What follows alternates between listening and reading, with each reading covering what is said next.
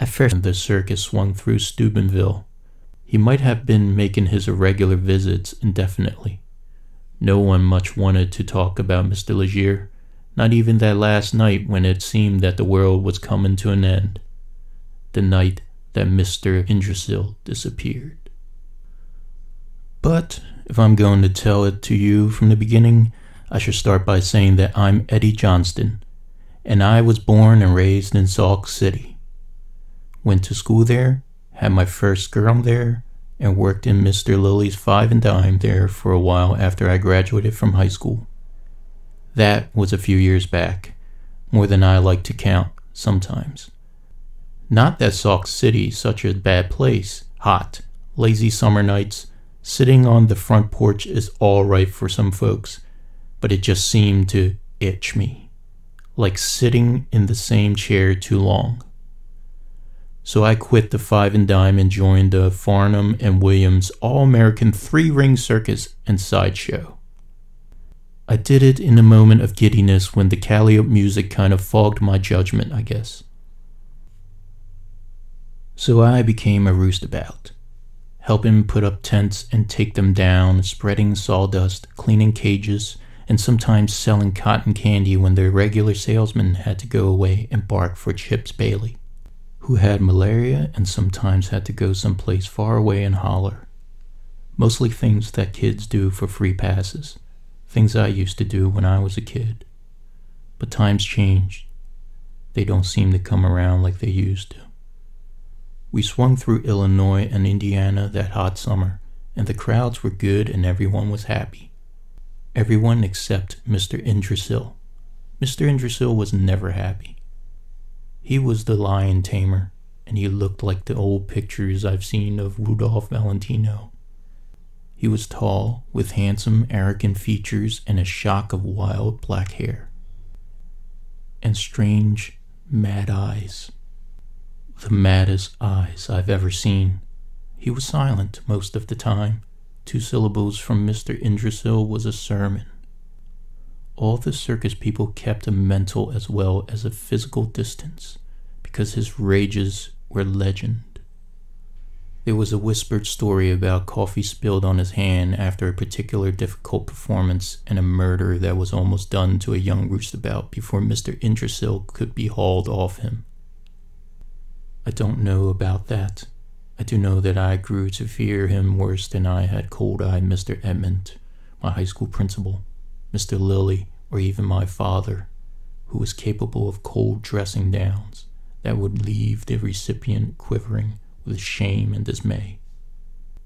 When I cleaned the big cats' cages, they were always spotless.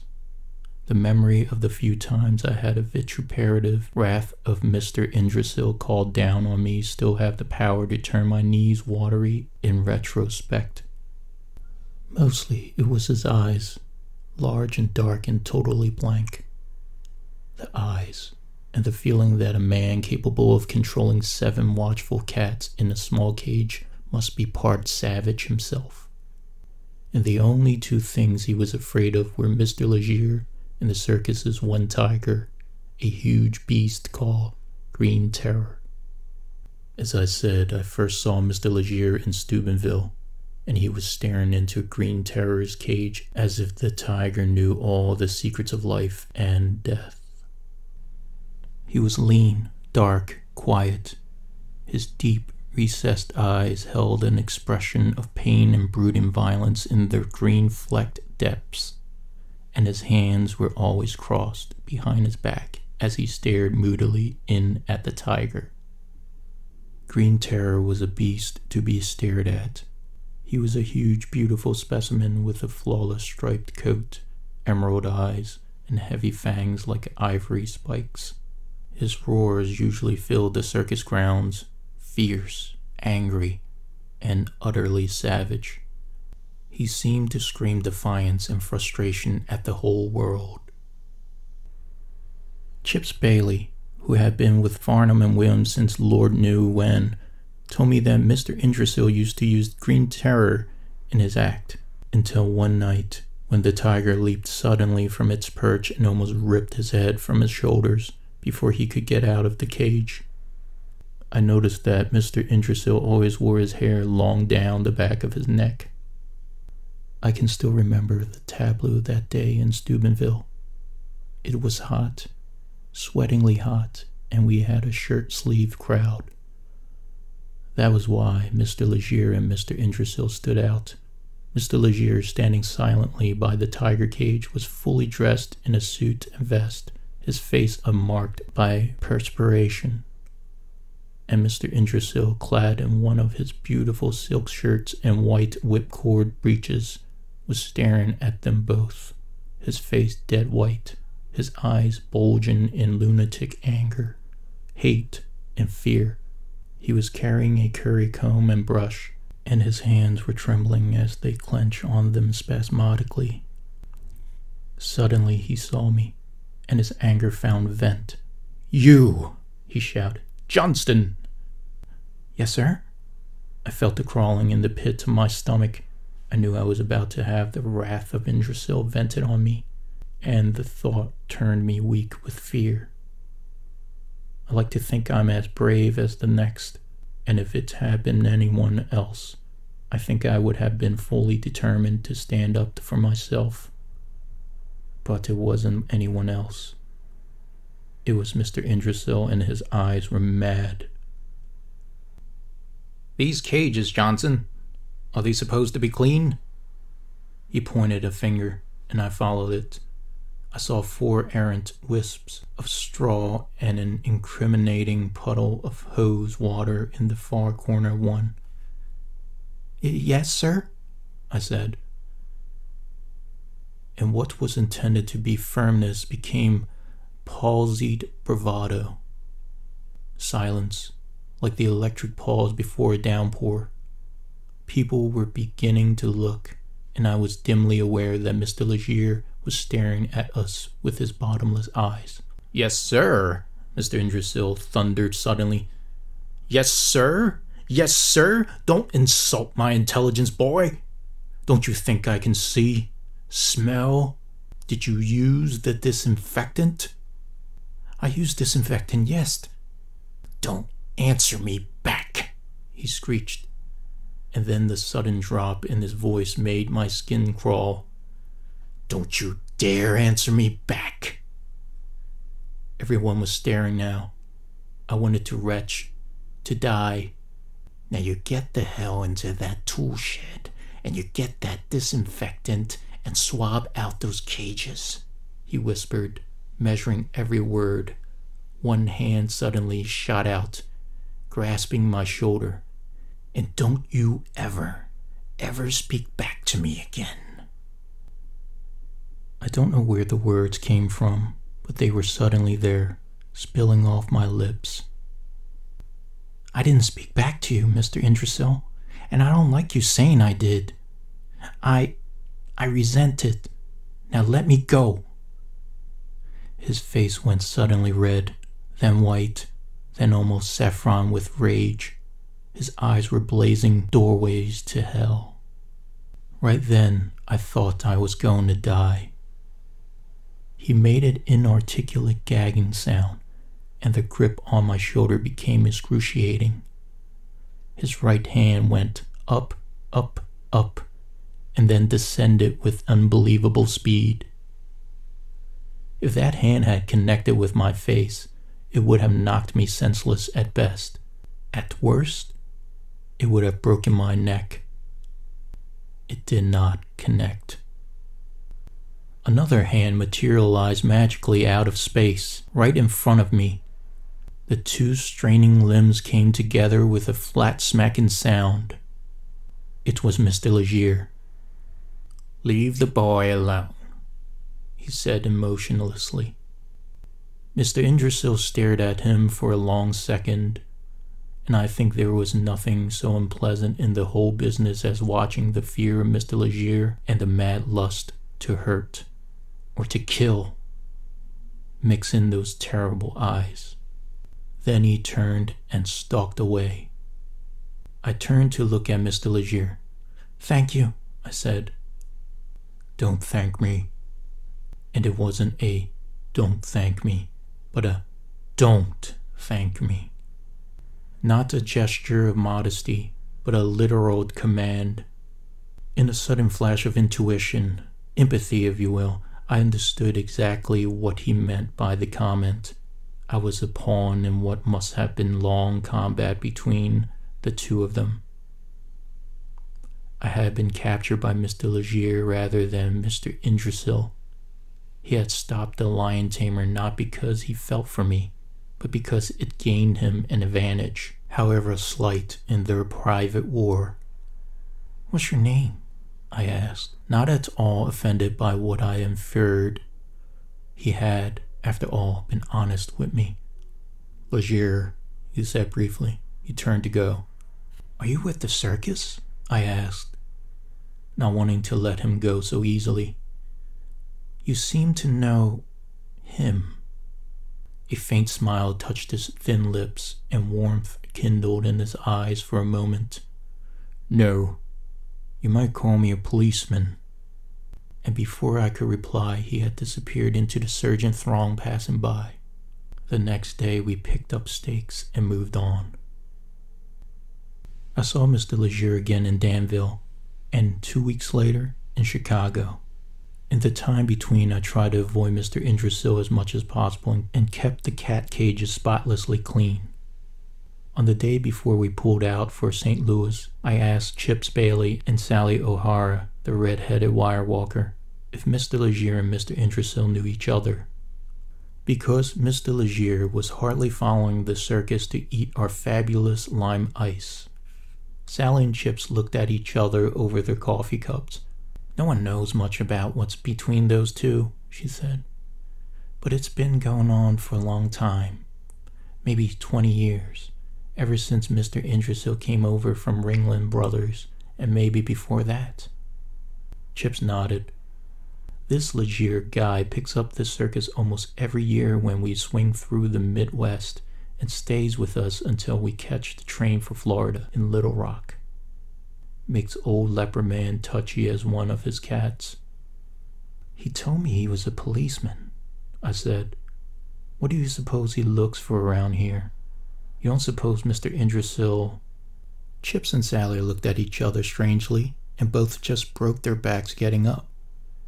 "Got to see those weights and counterweights get stored right," Sally said, and Chips muttered something not too convincing about checking on the rear axle of his U-Haul. And that's about the way any conversation concerning Mr. Idrisil or Mr. Legier usually broke up, hurriedly, with many hard-forced excuses. We said farewell to Illinois and comfort at the same time. A killing hot spell came on, seemingly at the very instant we crossed the border, and it stayed with us for the next month and a half, and we moved slowly across Missouri and into Kansas. Everyone grew short-tempered, including the animals, and that, of course, included the cats, which were Mr. Idrisil's responsibility. He rode the roustabouts unmercifully, and myself in particular. I grinned and tried to bear it, even though I had my own case of prickly heat. You just don't argue with a crazy man, and I pretty well decided that was what Mr. Idrisil was. No one was getting any sleep, and that is the curse of all circus performers. Loss of sleep slows up reflexes, and slow reflexes make for danger. In Independence, Sally O'Hara fell 75 feet into the nylon netting and fractured her shoulder. Andrea Soliani, our bareback rider, fell off one of her horses during rehearsal and was knocked unconscious by a flying hoof.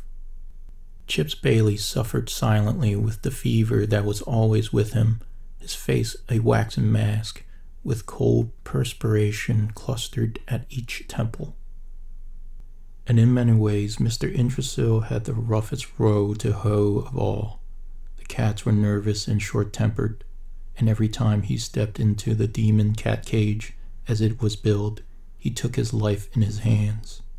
He was feeding the lions inordinate amounts of raw meat right before he went on, something that lion tamers rarely do, contrary to popular belief. His face grew drawn and haggard, and his eyes were wild. Mr. Legier was almost always there, by Green Terror's cage, watching him, and that, of course, added to Mr. Yggdrasil's load. The circus began eyeing the silk-shirted figure nervously as he passed, and I knew they were all thinking the same thing I was. He's going to crack wide open, and when he does, when he did, God alone knew what would happen. The hot spell went on, and temperatures were climbing well into the 90s every day. It seemed as if the rain gods were mocking us. Every town we left would receive the showers of blessing. Every town we entered was hot, parched, sizzling.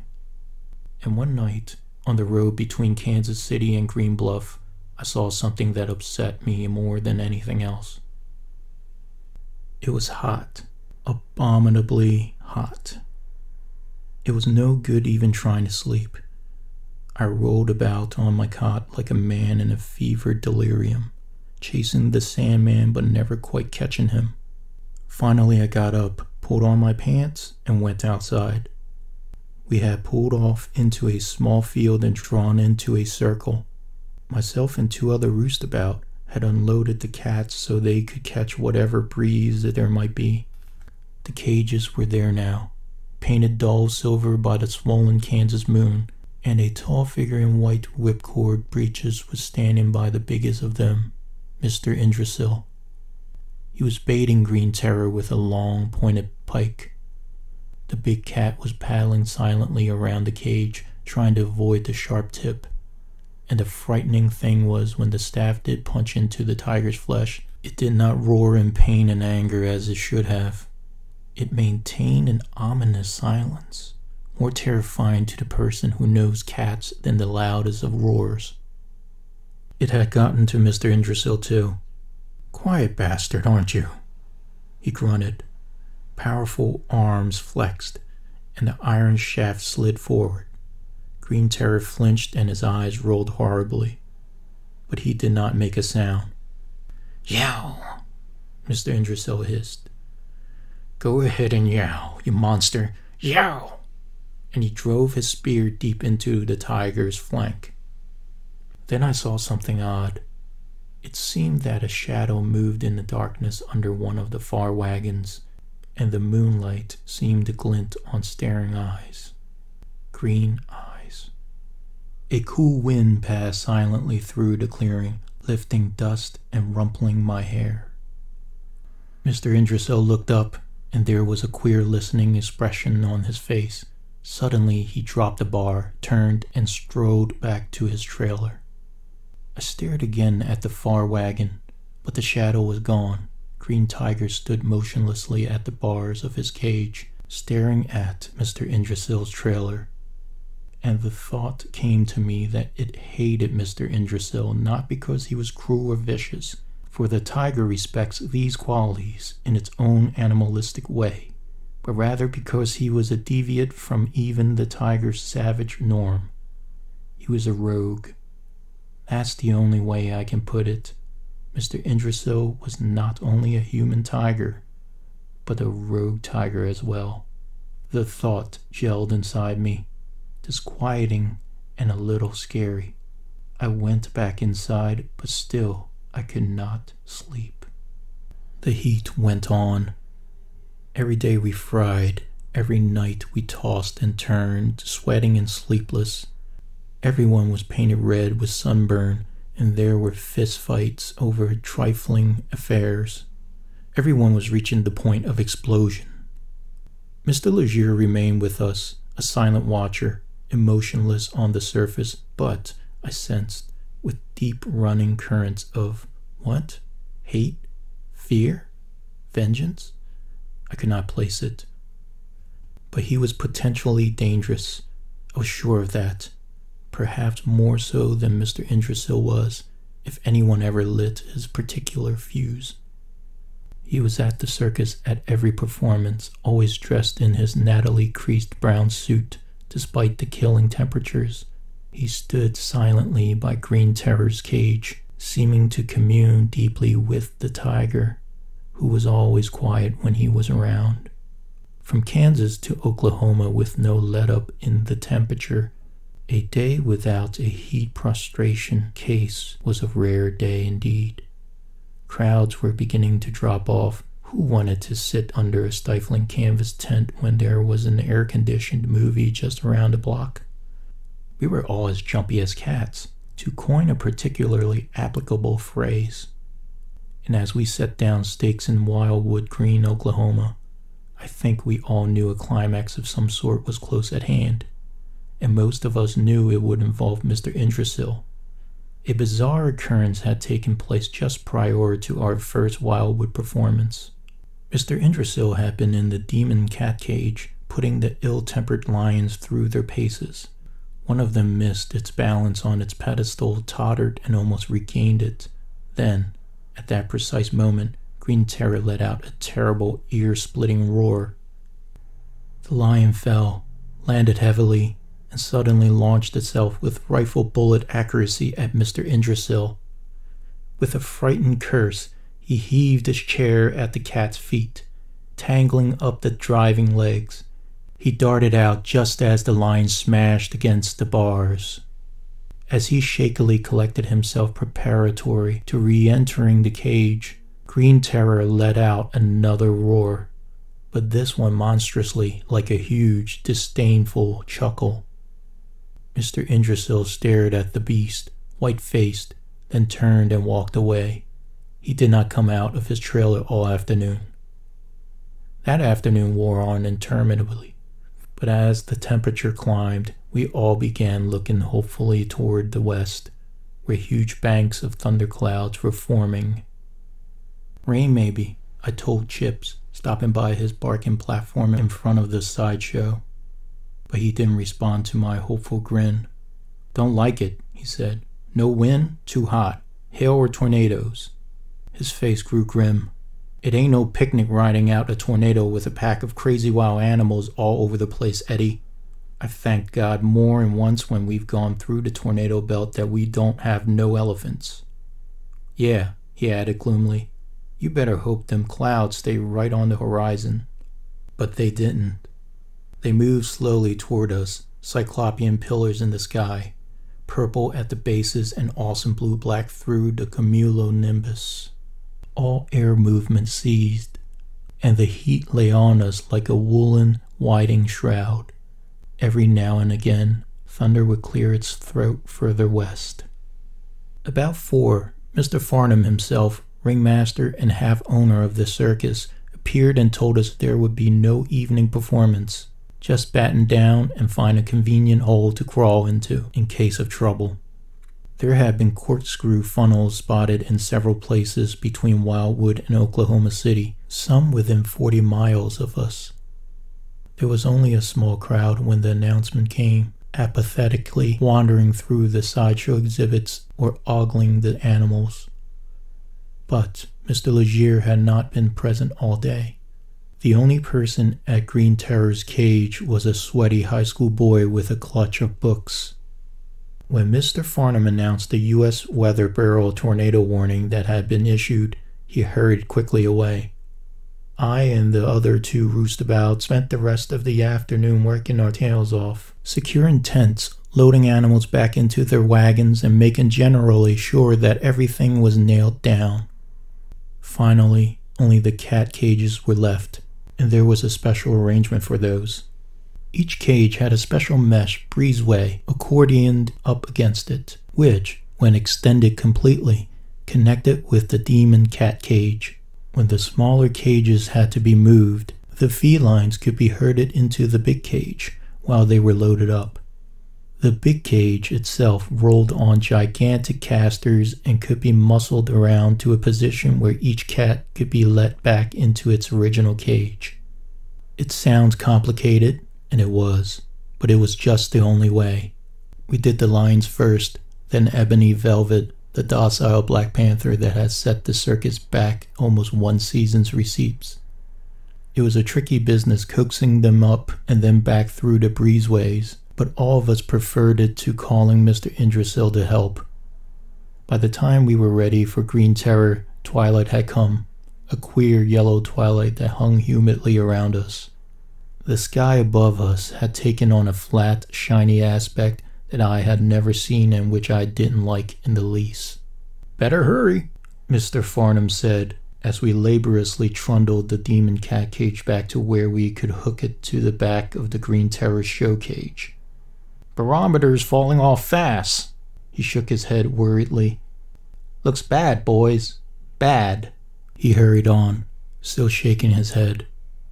We got Green Terror's breezeway hooked up and opened the back of his cage. "In you go," I said encouragingly. Green Terror looked at me menacingly and didn't move. Thunder rumbled again, louder, closer, sharper.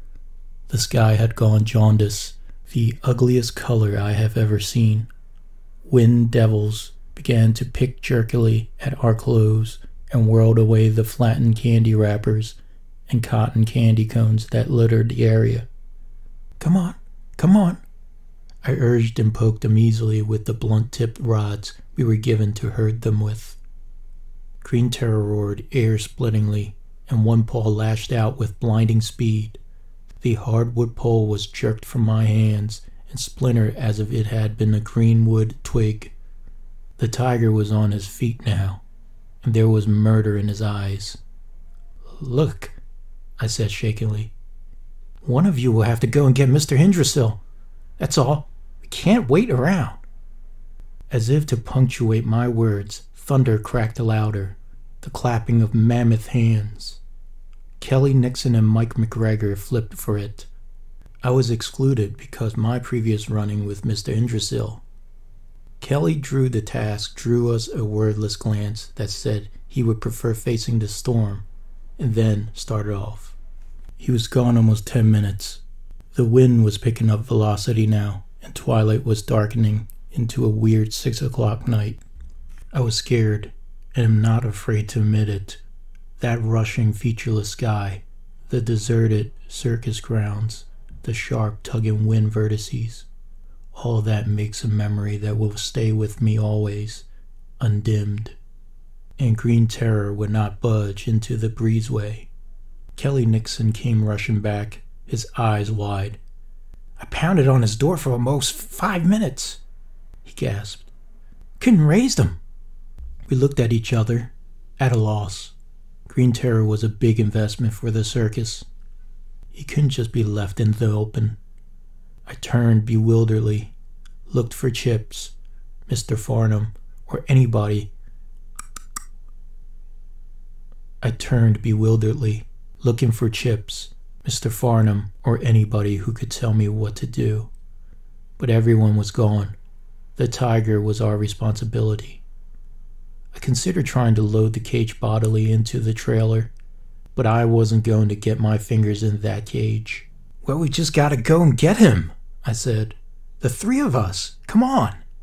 And we ran toward Mr. Hindrasil's trailer through the gloom of coming night. We pounded on his door until he must have thought all the demons of hell were after him. Thankfully, it finally jerked open. Mr. Hindrasil swayed and stared down at us, his mad eyes rimmed and oversheened with drink. He smelled like a distillery. "Damn you! Leave me alone," he snarled.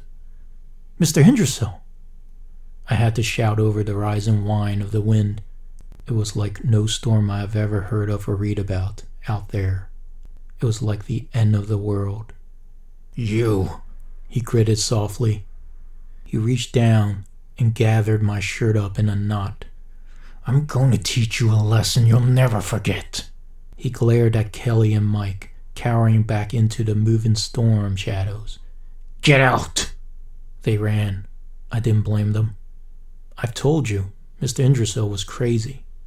And not just ordinary crazy. He was like a crazy animal, like one of his own cats gone bad. "All right," he muttered, staring down at me, his eyes like hurricane lamps. "No juju to protect you now. No gris-gris." His lips twitched in a wild, horrible smile. "He isn't here now, is he? We're 2 of a kind, him and me. Maybe the only 2 left. My nemesis. And I'm his." He was rambling, and I didn't try to stop him. At least his mind was off me. Turned that cat against me back in '58. Always had the power more than me. Fool could make $1 million. The two of us could make $1 million if he wasn't so damn high and mighty. What's that? It was Green Terror, and he had begun to roar ear-splittingly. Haven't you got that damn tiger in? He screamed, almost falsetto. He shook me like a rag doll. He won't go! I found myself yelling back. You've got to... But he flung me away. I stumbled over the folded-up steps in front of his trailer and crashed into the bone-shaken heap at the bottom.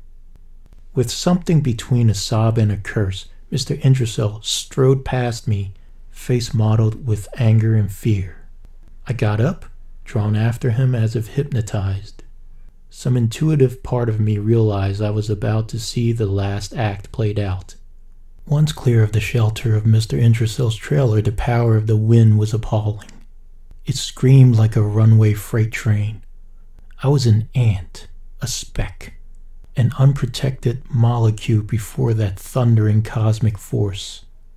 And Mr. Legere was standing by Green Terror's cage. It was like a tableau from Dante, the near-empty cage clearing inside the circle of trailers. The two men, facing each other silently, the clothes and hair rippled by the shrieking gale, the boiling sky above, the twisting wheat fields in the background, like damned souls bending to the whip of Lucifer. It's time, Jason, Mr. Legere said, his words flayed across the clearing by the wind. Mr. Indricil's wildly whipping hair lifted around the livid scar across the back of his neck. His fists clenched, but he said nothing. I could almost feel him gathering his will, his life force, his id. It gathered around him like an unholy nimbus. And then I saw with sudden horror that Mr. Legere was unhooking Green Terror's breezeway, and the back of the cage was open. I cried out, but the wind ripped my words away. The great tiger leaped out and almost flowed past Mr. Legere. Mr. Indricil swayed, but did not run. He bent his head and stared down at the tiger. And Green Terror stopped. He swung his huge head back to Mr. Legere, almost turned, and then slowly turned back to Mr. Indricil again. There was terrifyingly palpable sensations of directive force in the air, a mesh of conflicting wills centered around the tiger, and the wills were evenly matched. I think, in the end, it was Green Terror's own will, his hate of Mr. Indricil, that tipped the scale. The cat began to advance, his eyes hellish, flaring beacons, and something strange began to happen to Mr. Indricil. He seemed to be folding in on himself, shriveling, accordioning. The silk shirt lost shape. The dark, whipping hair became a hideous toadstool around his collar. Mr. Legere called something across to him, and, simultaneously, Green Terror leaped. I never saw the outcome. The next moment I was slammed flat on my back, and the breath seemed to be sucked from my body. I caught one crazily tilted glimpse of a huge towering cyclone funnel, and then the darkness descended. I was in my cot just aft of the granary bins in the all-purpose storage trailer we carried. My body felt as if it had been beaten with padded Indian clubs. Chips Bailey appeared, his face lined and pale. He saw my eyes were open and grinned relievedly. Didn't know as you were ever gonna wake up. How you feel? Dislocated, I said. What happened? How did I get here? We found you piled up against Mr. Indricil's trailer. The tornado almost carried you away for a souvenir, my boy. At the mention of Mr. Indricil, all the ghastly memories came flooding back. Where is Mr. Indricil? And Mr. Legere? His eyes went murky, and he started to make some kind of an evasive answer. Straight talk, I said, struggling up on one elbow. I have to know, Chips. I have to. Something in my face must have decided him. Okay, but this isn't exactly what we told the cops. In fact, we hardly told the cops any of it. No sense having people think we're crazy. Anyhow, Idrisil's gone. I didn't even know that Legier guy was around. And Green Tiger? Chip's eyes were unreadable again. He and the other tiger fought to death. Other tiger? There's no other. Yeah, but they found two of them lying in each other's blood. Hell of a mess. Ripped each other's throats out. What? Where? Who knows? We just told the cops we had two tigers. Simpler that way. And before I could say another word, he was gone. And that's the end of my story. Except for two little items. The words Mr. Legier shouted just before the tornado hit. When a man and an animal lives in the same shell, Idrisil, the instincts determine the mold. The other thing is what keeps me awake nights. Chips told me later, offering it only for what it might be worth. What he told me was that the strange tiger had a long scar on the back of its neck.